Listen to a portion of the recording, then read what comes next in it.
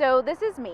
I spent nearly 20 years as an athlete, and it's an experience that I wouldn't change for anything. But as I got older, I noticed that while I was accepted for my skill on the court, I wasn't always accepted for my skin off of it. Well, I found out that I wasn't alone in my feelings. We begin this series with The Fan Game, where I spoke to several different local Black athletes who tell me that there's always two very different games they're playing. In one, there are sports heroes. In the other, they're nothing more than performers. There's two games that Black athletes play. The first one is on the field. When we're adored, we're admired, and we're praised. You know, in that game, we forget that we're Black. All that matters is whether we win or lose. And then there's a second game. I think we are. A mass protest by pro athletes. To get out of the tunnel. Jerseys were set on fire. When we aren't wearing our uniforms, and suddenly we're the average Black man or woman. That game, that second game, is about survival. And sometimes it's easy to forget which game we're playing. I get the messages, the DMs, you suck. I hope you go back to Africa. I bet my grandfather raped y'all. And These are the same people that the same people that show up to the games. The same. I've literally ran into some of the people and told kids, get the out of my face. Colin Kaepernick kneeling to protest police brutality in Black communities. The reaction from the country was a shock. I thought it was a safe place.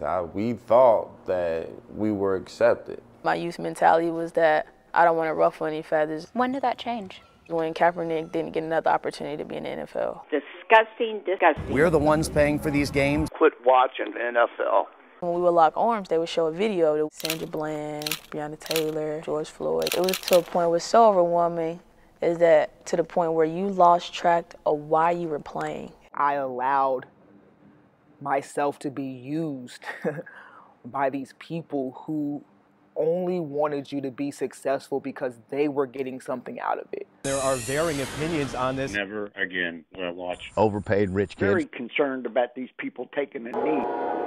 What's more scary, an undercover racist or an uneducated racist? They're gonna come up to me, hey Amber, can I have an autograph?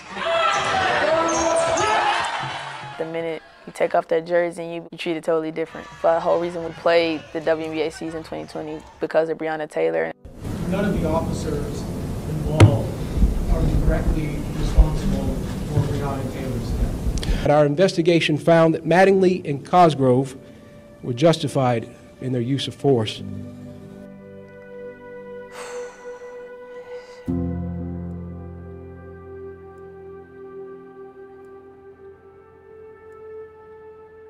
Is this really America? How can I feel safe? We escape by using sport. If it's anger I was feeling that day, go to the gym. If it was sadness I was feeling that day, go to the gym. And nowadays, you can't distinguish it. The safe haven itself is damaged, it's destroyed. So you question, who's next?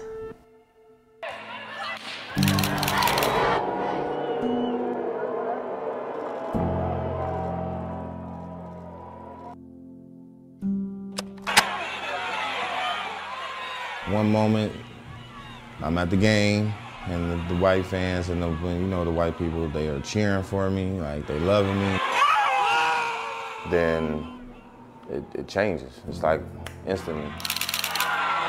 Walking home and, police officers come up asking me questions. Where are you coming from? What are you doing? Why are you dirty? We can't get angry and show those type of emotions. Why? Because we end up in jail or dead. We're gonna be killed.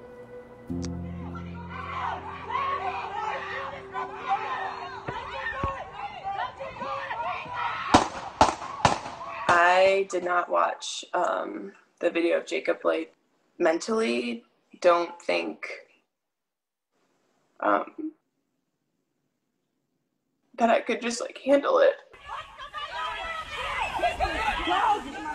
Sometimes I'm going to practice and I'm still feeling just the weight of everything that's going on. How am I supposed to do my job right now? I was always this place where I was like, okay, I can go and just forget about everything that's going on. And now it gets harder and harder. basketball was my safe haven. It was a form of poetry for myself, a form of peace. African American athletes, all athletes, their identity is tied up in terms of what you do. And as long as you do well, you're protected. Do fans amplify that? In some ways, they put them on a pedestal in a particular situation, but they don't see them for who they really are until they get off the field or they cease to perform. Being an athlete gave me an extra sense of privilege and sort of shielded me from things that I probably would have otherwise run into. But it does not always protect you from getting some type of punishment that your white teammate wouldn't have gotten when you guys have done the same thing. Definitely protects you from being killed. You still feel like you have that protection? No, I don't have that protection anymore. I hope you never know the pain of your child being murdered 191 days in a row. We got a chance to talk to Breonna Taylor's family, kind of pierce your heart. One thing I won't forget is the pain that you hear in the voices. What do we do? Do you see yourself in Breonna Taylor? Oh, for sure. When I look at her and I look at her smile and I look at all the things she had accomplished before she passed, it's almost like, that's me. It taps into your collection of memories. And I'm driving and I see a cop, I will get 3 or 4 lanes over, or I'll slow down just so I'm not in the same vicinity. My dad would always tell me about how he would get stopped for driving while black, for just having an air freshener hanging from his rearview mirror. Like every day you wake up and you never know, is it gonna be somebody in your family that's next? It's very stressful. Problems sleeping, difficulty with appetite, irritability. It can chip away at your own coping strategies, especially when you depend upon those coping strategies to keep you healthy. No matter where you're going, no matter what you're doing, I'm always looked at as being black. I'm more aware of it than I ever have been. I continue to ask is, when will it change? What needs to happen to change? Oscar Robertson has now scored 2,539 points.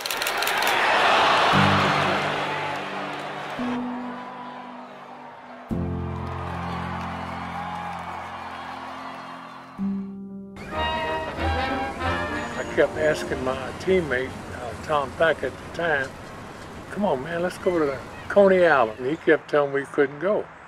So finally one day he sat me down and he said, George, black people cannot go to Coney Island. Just like the fans had with me. Said, you know, I'm gonna enjoy this basketball game. I'll do racism Monday morning. Until this day, I never set foot in Coney Island. Jackie Robinson played here in 1947. He was allowed to stay in the Netherland Plaza Hotel. He wasn't allowed in the restaurant because the proprietor said, we don't want the white patrons to feel uneasy about your presence here. And by the way, don't use the swimming pool. So 8 years later, the big pool, Coney Island, is desegregated, but George Wilson wouldn't use it because frankly, he felt like it shouldn't have had to come to that. And that's the dichotomy between being a star on the court and being a pariah off it. The injustices which we have experienced on the buses. Race relationships in the rest of the world still hadn't got that good, especially down in Mississippi and Alabama and all that. And here we were playing for the NCAA. And they used to go up on Short Vine, there's one bar. One day, Fred Durkin went up there by himself. The owner of the place looked at Durkin and he said, well, where's your tall black friend? And I hope you don't bring that N-word with you again. How do you feel seeing all the younger athletes protesting now? They are doing it for a reason.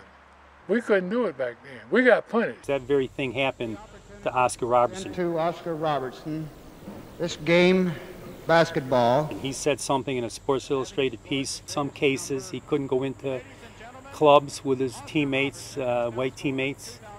He didn't feel welcome. The coach called him in and said, Oscar, you can't say those things. For George to have spoken out that way in 1962 could have been the end of his world.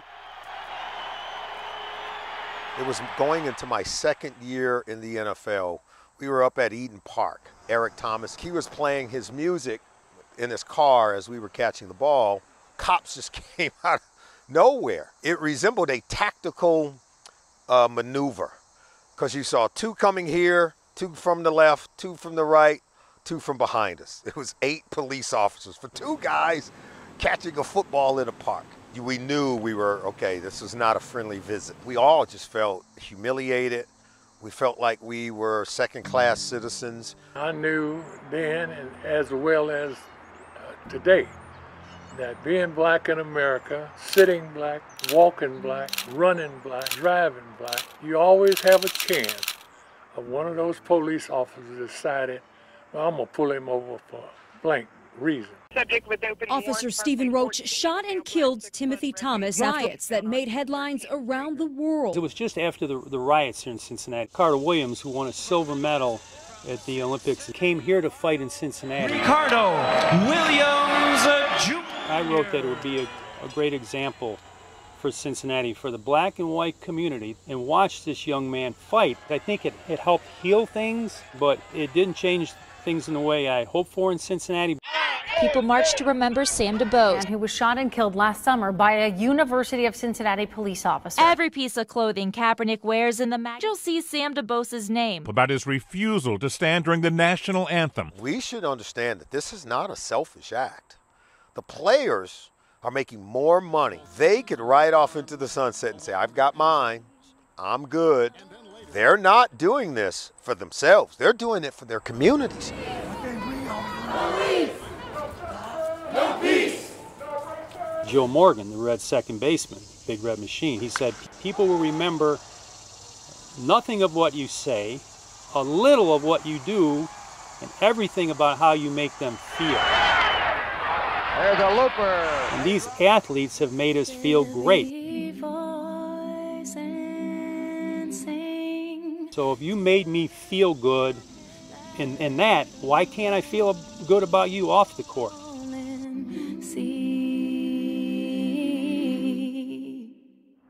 Well, sports has always had this way of bringing different people together despite their differences.